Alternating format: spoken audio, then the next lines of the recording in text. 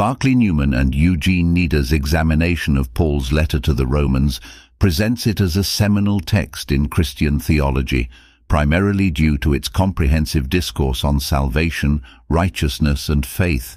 The letter's appeal and importance are attributed to its theological depth, particularly its exposition on the theme of salvation, how God justifies humans through faith, a process independent of their works or ethnic background. This core message, encapsulated in Romans 1:17, is the driving force behind the letter's various theological and practical instructions. Also, the analysis emphasizes that the letter begins with an acknowledgement of humanity's universal sinfulness. Both Jews and Gentiles have fallen short of God's glory and stand in need of redemption.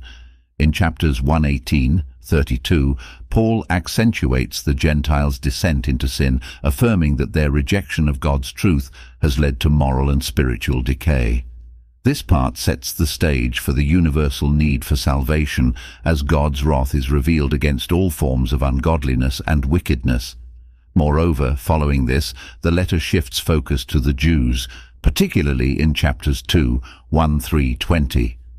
Paul contends that mere possession of the law or descent from Abraham does not guarantee righteousness. He dismantles any notion of ethnic superiority, asserting that both Jews and Gentiles are equally culpable before God. This section culminates in the powerful declaration that all are under the power of sin, necessitating a grace that transcends human distinctions. Furthermore, central to Romans and to Newman and Nida's analysis is the exposition of justification by faith in chapters 3:21-4:25. Here, Paul lays out the means of being made right with God, which is apart from the law and based solely on faith, using Abraham as a prime example of faith predating the law. This argument is pivotal, establishing that salvation is a gift of grace accessible to all who believe, not just a select few. In addition, chapters 5-8 delve into the implications of this justification. Paul explains that being justified by faith ushers one into a state of grace, peace with God, and hope of glory. He explores the transformative effects of grace and the role of the Holy Spirit in the believer's life, contrasting the dominion of sin and death with the new life in the Spirit. These chapters culminate in an exultant assurance of God's love and the eventual glory awaiting believers, encapsulating the profound spiritual journey from condemnation to redemption.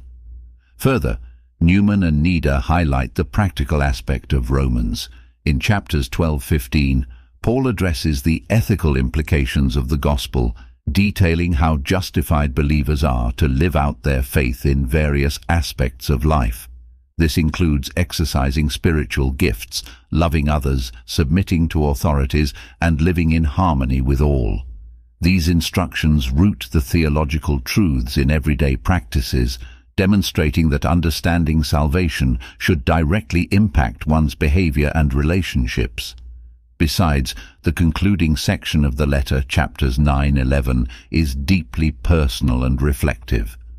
Paul grapples with the problem of Israel's unbelief and the broader questions of God's purposes in history. These chapters reveal his heartfelt anguish for his kinsmen and his struggle to reconcile the reality of their unbelief with the promises of God. Yet even here, Paul affirms God's faithfulness and sovereignty, envisioning a future where God's mercy extends to all, both Jew and Gentile. Additionally, Newman and Nida's analysis of Romans indicates its continuing relevance. For them, Romans is not just a theological treatise, but a letter that addresses the real existential concerns of its readers, both then and now. It speaks to the human condition, offering hope and direction for navigating the complexities of sin, faith, and righteousness. It's a letter that not only expounds profound theological truths, but also demonstrates how these truths are to be lived out in practical ways. In conclusion, Paul's letter to the Romans, as examined by Newman and Nida, stands as a monumental text in Christian literature. Its systematic exploration of sin, salvation, and sanctification through faith has left an indelible mark on Christian thought. Its blend of deep theological reflection with practical instructions makes it a unique and enduring guide for those seeking to understand and live out the Christian faith. The letter's impact transcends its original context, continuing to inspire, challenge, and guide readers in their spiritual journey towards understanding and embodying the gospel of grace.